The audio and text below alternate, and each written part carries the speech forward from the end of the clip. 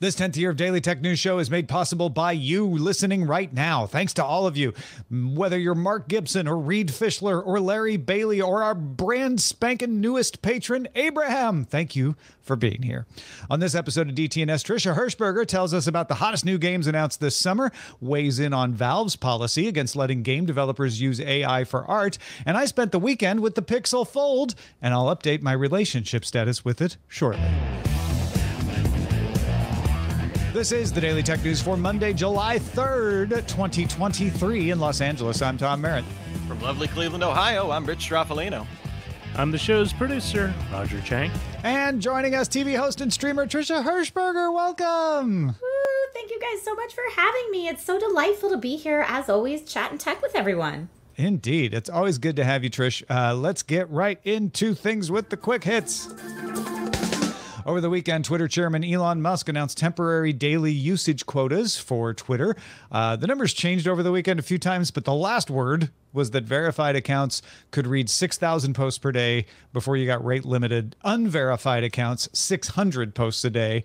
And new unverified accounts, so if you created one right away, 300 per day. Musk said the measure was meant to address extreme levels of data scraping and system manipulation, hence the lower amount for the new accounts. Some users report these changes caused issues with TweetDeck. I have not been seeing that, but your mileage may vary. In seemingly related news, the decentralized social network Blue Sky temporarily paused its signups over the weekend, saying it needed to address existing performance issues after seeing record high traffic. They have resumed their signups now. The network is still invite only, though, so you can't just sign up. Either got to get on the wait list or have someone give you an invite. Well, app researcher Alessandro Paluzzi is always looking for the scoops, and over the last day or so spotted that Meta's Twitter competitor called Threads was temporarily available for download from the Google Play Store. The listing was subsequently taken down, and users who downloaded the app could not sign up. They just got an error warning that they weren't allowed to sign up. Though through Paluzzi's screenshots, it showed signs that you can sign up with an Instagram handle when it actually starts working. China's Ministry of Commerce announced that as of August 1st, the metals gallium and germanium, along with derived chemical compounds from them, will be subject to export controls to protect Chinese national security. Now, both these metals are part of a supply chain for semiconductors and electric vehicle components, among other things. They are small, but very valuable. Exporters will be required to obtain a license if you want to ship them overseas. China accounts for about 94% of global gallium production. Analysts speaking to Bloomberg say this could result in price increases across the tech and EV industries once companies run through their existing stockpiles, unless you can find other sources. The Indian telco Jio Platforms announced the Jio Bharat, a 4G handset that offers access to mobile payments with UPI and access to the company's on-demand video and music services.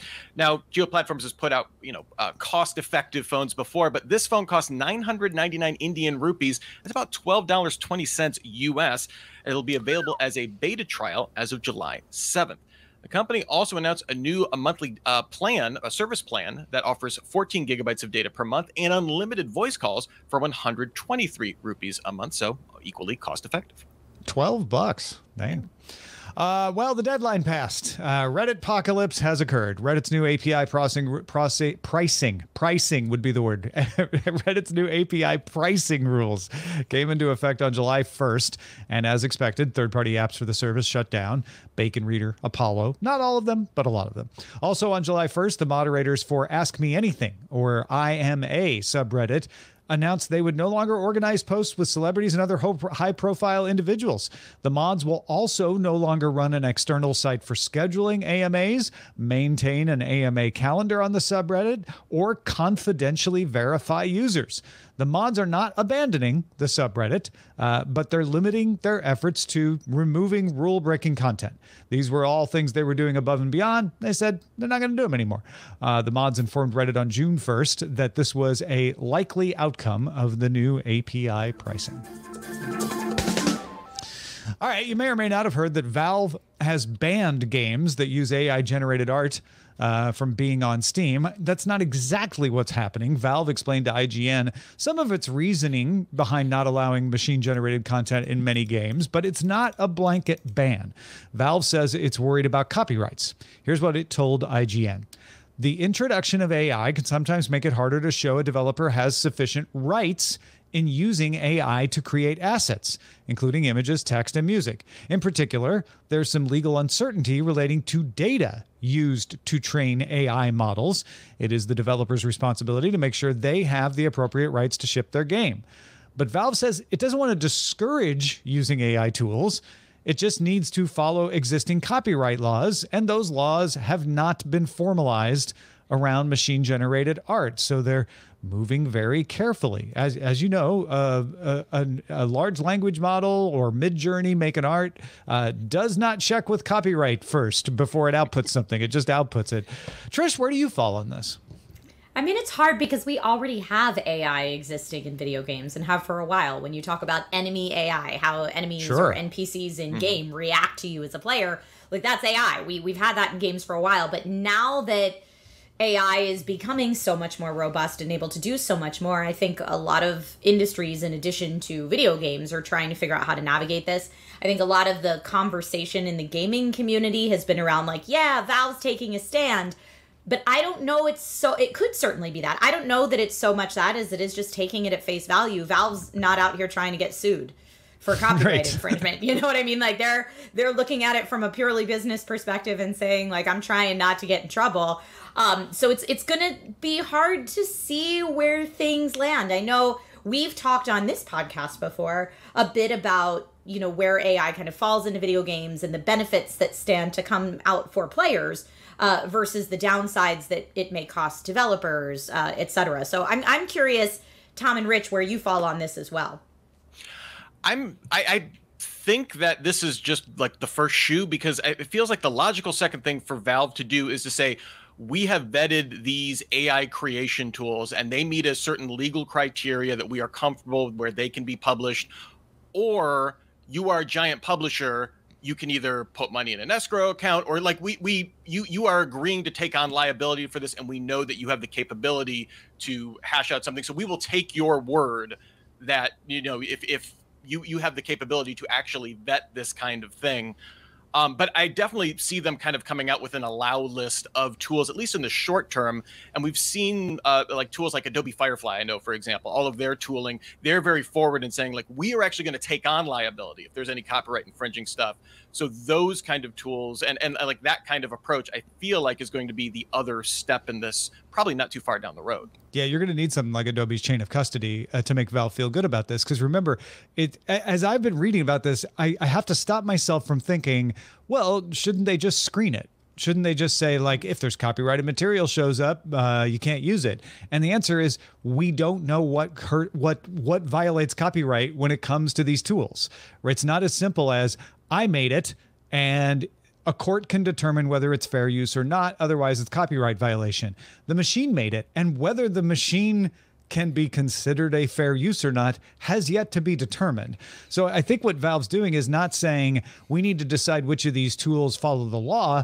They're saying we need to wait for the law. Like we don't know what could be in violation and what's not yet.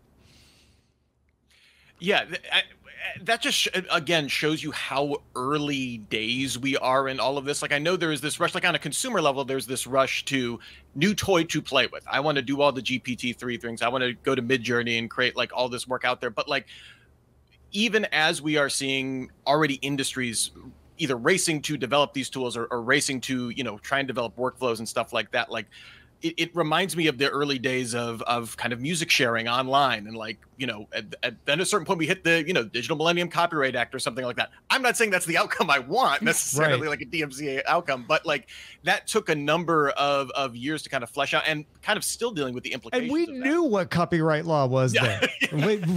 Here we don't even know. We're like, I don't know. Is that violate a copyright? It came out of a machine. Maybe it does. Maybe it doesn't. Maybe the data set makes it fair use. Maybe it doesn't. Like we have a lot of questions to answer. Yeah, most certainly. Yeah. All right. Well, the Pixel Fold officially came out on June 27th, but seems like Google might have underestimated demand. Order one today. You just go on to Google Store, and it's not going to arrive until late August. August 31st was the latest date I saw in their estimate. Digital Trends' Christine Romero Chan has got new iPhone every single year since the first one, but argued in a column on Monday that the Pixel Fold might be have enough appeal to make her think about switching. She says the phone has an exciting foldable form factor, but it's not so new. It's matured to give it, a more usable front cover display. Multitasking is well implemented and generally useful, and has a better camera system with overall solid hardware.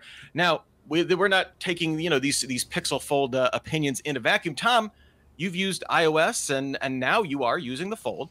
Is it enough to get people to switch?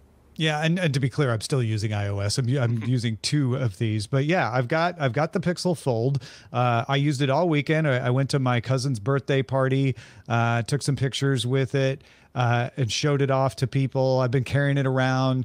The reception, the internet part of it has been great. My problem is it feels a little fragile. And I don't know if that's just psychological, because I have been reading all the articles about the ones that have broken. But every time I open it, I'm worried I'm going to break it. There's no exposed hinge. And because of that, I always worry that the material that covers the hinge might break if I open it. I also really worry about putting it in my pocket, because I'm worried about scratches. That's what got the Ars Technica one broken, is a little bit got right on the edge between the protector and the thing. So I'm always worried about, like, what is it going to be rubbing up against in my pocket or in my bag? Also, like a lot of phones, it's slippery without a case. So I'm like desperately afraid I'm going to drop it. But a Pixel Fold case is $60. Even an OtterBox case, like a third-party case, is like $50. There are cheaper ones from makers I don't know, but then I don't know if those are actually going to protect it. And it's kind of a weird case because it has to be able to unfold. It never opens fully flat. There's always a little bit of a bump. That doesn't bother me too much, but it's worth noting. And not everything works in continuity on the bigger internal screen. So you can open stuff up and it'll just jump to whatever you were looking at. But most of the time it does work. And when it does, it's pretty magical. Video looks great. The crease just kind of disappears when you're playing video on the thing. So if I pull up some kind of YouTube video and play it, it'll just play really smoothly, and I don't even know that crease is there. I've made good use of having a small tablet at my command. So far, I feel like it's just too expensive. Like, this is not quite 100% what a foldable is going to be. And it's $1,600, right? So $1,700. You probably should wait until it becomes the thing where everybody goes, yes, this works. This is the perfect version. Yeah. So Trisha, you're an Android user, right? I am. I'm a Pixel user, Team Pixel. So, right now we're seeing like 100% price premium, right? To kind of get to this foldable foam factor. Now, like the flip versions, ones that are like a flip phone, those have definitely come down in price parity. But like, from what you've seen from the Fold, is like that form factor, like just from an Android perspective, you're already in the ecosystem, you're already on Team Pixel, you already kind of like that whole package. Like, is that form factor appealing to you? Yeah, I think if you're someone who's already bought into foldable phones, like if you've been into the Samsung Galaxy Fold over its couple generations, what the Pixel Fold offers is a lot of the same benefits you get with the Galaxy Fold, but with a way better camera.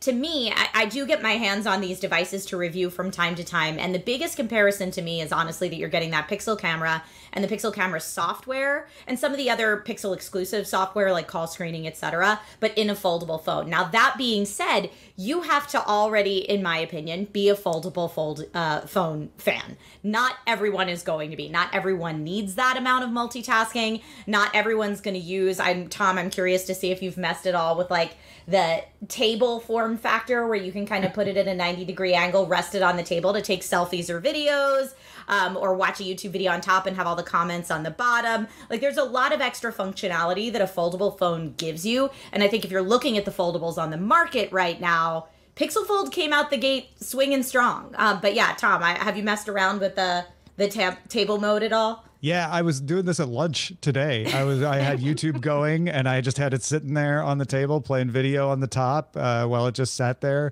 I've taken some photos with it, but surprisingly, the photo part of it didn't feel as necessary.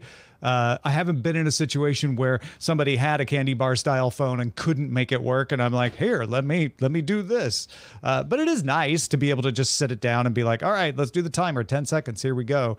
The other thing that I will note about it is at the birthday party that I was at, it was the women who were like, hey, you've got the foldable. Let me take a look at that. None of the guys were that interested in taking a look at it.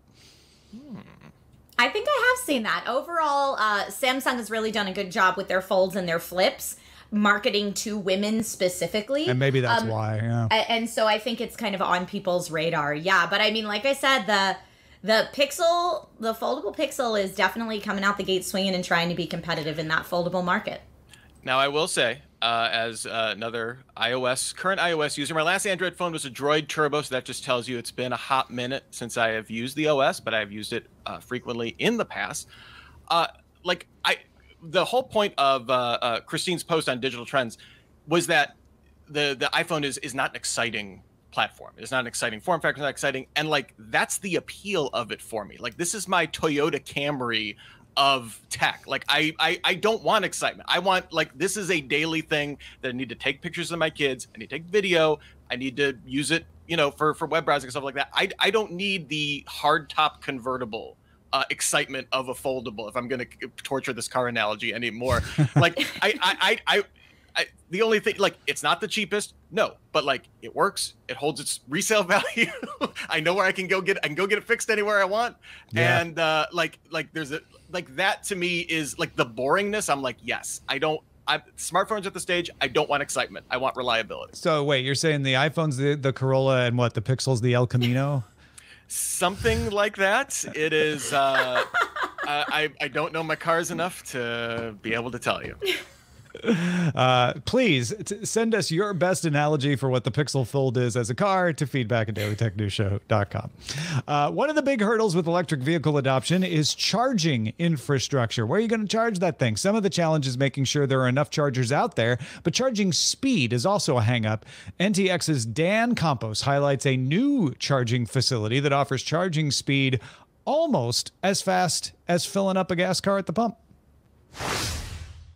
Are you looking for a fast charge? Then come to Puebla, where Quayon and XC Powers have installed the world's fastest charging station for electric and hybrid cars, with a capacity of 1 megawatt. Depending on the battery model of your vehicle, you will be able to charge it from 0 to 100 in about 7 minutes. The station is located within the Finza Industrial Park in San Lorenzo Almecatla in Puebla, and it has chargers from different types of cars, from American to European to Asian models. The cost per charge will depend on the battery, going from $15 to $60 for a full charge. If you want to get more news and practice your Spanish, listen to Noticias de Tecnología Express. Back to you, amigos. 7 minutes. I actually don't know if I can fill up my car with petrol in 7 minutes. That's pretty amazing. Folks, in the latest Tom's Top 5 at youtube.com/dailytechnewsshow, you can get Google Docs secrets, little known features in Google Docs that'll save you time and boost your productivity, including how to use that paint roller icon. If you've been like, why is that even in there? It's not what you think. You can catch it today. Go check out Tom's Top 5 at dailytechnewsshow.com. Despite the demise of E3 this summer, it has still had a lot of game announcements and updates. E3 not being there didn't stop that.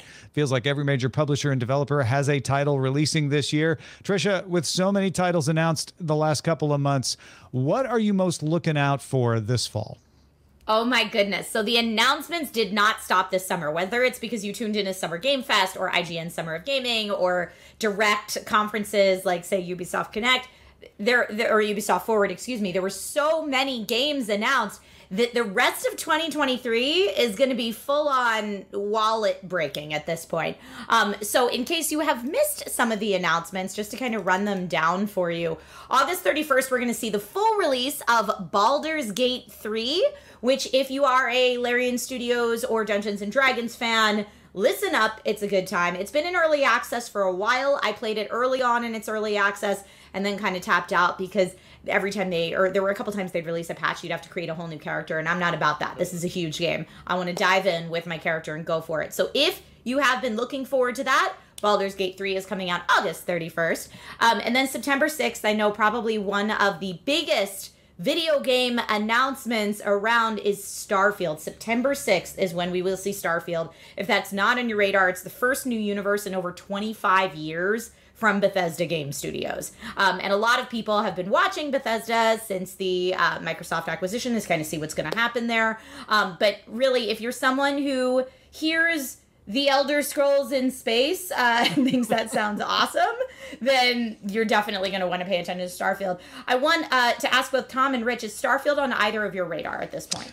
Well, yeah, because I've been following the AMD exclusivity thing, which we're going to talk about on GDI. But yeah, it's just kind of background radiation of excitement, isn't it? Yeah. I have not been a regular gamer, but the last game I really got into was Oblivion. So Starfield is definitely like it could pull me back in.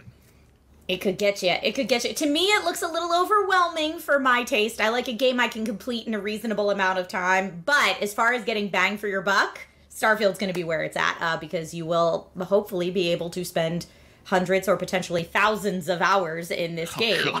Irresponsible for them to release that at the beginning of a school year. Come on. Right, exactly. September 6th. September 8th, they're announcing Fae Farm, which if you like cozy games, think like a Stardew Valley, but a little cuter art style, and you're able to do more. You're able to go monster hunting, and it's just a very magical, sweet, lovely, cozy world. Fae Farm is releasing September 8th. Also, September 19th, Mortal Kombat 1 for the fighting game fans out there. This was showcased at Summer Game Fest Playdays this year. I did not personally get a chance to see it, but everyone I know who saw the behind closed door demos was thrilled with what they saw and very, very excited. September 19th, Lies of P is coming out, which there is a demo available now if you want to try to play it. But it's a dark, twisted take on the Pinocchio story.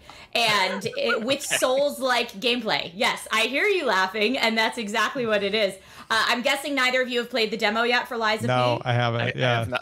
And now I'm sad that I have not done that because I need to do that. I have played it. Yeah, exactly. Well, I mean, that's a thing that happens. Your sidekick, like the name is written down Gemini, but it's pronounced Jiminy. Like there's a lot of stuff in there, but it's very a dark take on it. So be prepared for that. Not for kids, despite Lies of P being a Pinocchio story. September 21st, Payday 3. For the Payday fans that are out there, ooh baby, Payday 3 I know has some mad hype to it. And for the Cyberpunk fans that might be listening, Cyberpunk Phantom Liberty is coming out September 26th. Now, I know I did get a chance to play a bit of Phantom Liberty at Playdays this year, and it sucked me right back into the Cyberpunk 2077 world. But this is it almost feels like a redesign to how the game works and how the game plays. I will say it was a lot more high action than the way I played through Cyberpunk 2077. I went a little more stealthy, hacky, and at least in the demo I got to play at Playdays, it was very heavy action. But it was cool. It looked great. It was that same aesthetic that you love, and there's a lot going on that people are hyped for in a new way for Cyberpunk. Are either of you Cyberpunk fans? I played 2 hours of it, and then I haven't played it. Is Phantom Liberty going to be available on the PS4? Because that's all I got. I'm not sure, to be perfectly honest. I don't know. Because it looks kind of more up my alley. Yeah, Cyberpunk Phantom Liberty, like I said, if you're like high action, get in there, you're going to be really happy with it, I think. And for me, driving was one of my less favorite parts of Cyberpunk 2077. And at least in the demo I played of Phantom Liberty, I didn't really have to drive, and that was exciting for me. On a completely separate note, September 28th, Disney Speedstorm is coming out, which to me, I'm oversimplifying here, but Mario Kart with Disney characters. That's what it looks like. Yeah, that makes sense. Yep, so we're going to be jamming together lots of Disney IP in a fun racing game. So that's Disney Speedstorm. If you don't want the like kiddie aspect to your racing games, Forza Motorsport comes out October 10th. Kicking us off there. I only ever play Forza games for the tech demo of it all. I think they look fantastic. I love to push hardware to the limits, and I feel like those games do that really well. But for people that want all of that, not only visual accuracy, but all the physics accuracy of a racing game, then Forza Motorsport's going to be it for you. When I retire, I will only play Forza Motorsport. It's so really. Live your best life, Tom. Live your best life. I'm here for it. October 12th, Assassin's Creed Mirage is coming out. So for all of our Assassin's Creed folks, I think that could really be it for you. I haven't had a chance to test out anything from Assassin's Creed Mirage, but I know a lot of people are hyped for it. October 13th, Lords of the Fallen is coming out. Lords of the Fallen looks so good. I love a good dark fantasy, and so for me, just purely on aesthetic, I'm drawn into Lords of the Fallen. It's an action RPG, and I just think it looks incredible. Now, October 17th is the day I'm most hyped for in our fall releases that have been announced. October 17th. Yeah, I hear you laughing. Alan Wake 2. Why are we giggling at Alan Wake 2? I just enjoy your your excitement is bubbling up joy in me, so that makes me happy. I'm a huge Remedy Games dork. Okay. I love Remedy Games properties. I love that they're all interconnected. I like to find Easter eggs in each one. The narrative of the first Alan Wake is one of the best video game narratives of all time. I'll go out there and say it. So super hyped for Alan Wake 2. Really happy it's releasing right before Halloween because I think it's going to make some great Halloween streams. And I did get to see a behind closed door demo at Summer Game Fest this year, and I was happy to recognize right away a Control Easter egg just in the short demo I saw. And I'm a huge Control fan. Yeah, so that was nice. October 20th is also a banging day. October 20th releases both Spider-Man 2. Oh my goodness. I believe people have been hyped for that for so long. The first Insomniac Spider-Man was so good, so this will be Spider-Man 2. And Super Mario Brothers Wonder, first new Super Mario Brothers game, and I don't even know how long from Nintendo. So October 20th, I mean, it's going to be a half PlayStation, half Nintendo day for me. If you had to choose between Spider-Man 2 and Super Mario Brothers, which would you choose, Tom? I will choose Super Mario Brothers because my brother was the one who had the Nintendo when we were growing up, and October 20th is his birthday, so it's perfect. I would also choose Super Mario because that's my wedding anniversary, and I feel like if I was going to force my wife to watch me play a video game, it would be Super Mario Brothers would be much more entertaining. That's a tough choice, though. Yeah. Oh, yeah. It was a Spider-Man dork. I mean, come on. But I'm not going to put my wife through that on our anniversary. Come on. What about you, Trish? I'm going to do half and half. Yeah, half the day one and half the day. That is also the weekend of my wedding anniversary, Rich, and it's also TwitchCon weekend. So I don't know how I'm going to make it happen, but October 20th is a day full of love in all different directions, right? My wedding anniversary is the day after Lies of P. I'm not sure what that says. Nope.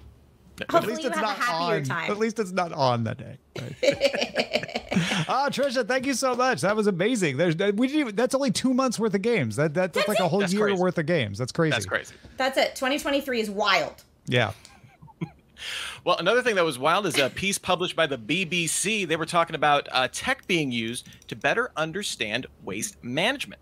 One effort is from a UK startup called Grey Parrot. The company places cameras above conveyor belts at waste facilities using machine vision models to analyze what actually passes through in real time. Its system so far has tracked 32 billion waste objects a year. This data can then be used to do things like make waste centers more efficient, but also shared around to give regulators a better understanding of what's actually, in the waste and kind of how to make policy around that, as well as used to better design packaging. Seeing what, packaging that could be recyclable but is just being put entirely into waste is one example of how that would be used. Another company called Polytag uses invisible ultraviolet tags to track plastic bottles, and it does this by brand. This can let customers see how many of their bottles actually end up in recycling centers. So company can say, hey, our bottles are 100% recyclable, but they can actually know what percentage is actually getting through to recycling. I think that one's super cool. And that is a big issue, and they mentioned that in here, is that you don't have 100% recycling. You have a lot of things that get kicked out or just never make it into recycling in the first place. So being able to track that and using a little computer vision to tell what's actually going into the conveyor belts, I think that's fantastic. We will have a link to that in the show notes as well. That does it for today. Thank you so much, Trisha Hershberger. If people want to find more of what you do, and how could they not want to, where should they go? Oh, thank you guys so much for having me. As always, you can find me on all the social networks at That Girl Trish with no I in the girl. So it's just that GRL Trish, or on Twitch or YouTube /Trisha Hershberger. And I stream about 4 to 5 days a week on most weeks. Anytime you won't find me on set hosting in the worlds of tech or video games or fandom entertainment, you'll probably find me on Twitch. And if you watch us on Good Day Internet on Twitch, a lot of times we raid Trish, and you are so nice. You always take time to welcome people and say hi. It's so cool. Like it's really fun. So go check that out, folks. Patrons, stick around for the extended show Good Day Internet, where we'll talk about why a lot of people are angry about AMD's exclusivity with that game Starfield that we were just talking about, even though we really don't know what they mean by exclusive. It's fun. You can also catch the show live Monday through Friday at 4 p.m. Eastern, 2000 UTC. And if you want to find out more, there is a URL available, dailytechnewsshow.com/live. We'll be off tomorrow for U.S. Independence Day, but we'll be back Wednesday with Scott Johnson. See you then. This show is part of the Frog Pants Network. Get more at frogpants.com. Diamond Club hopes you have enjoyed this program.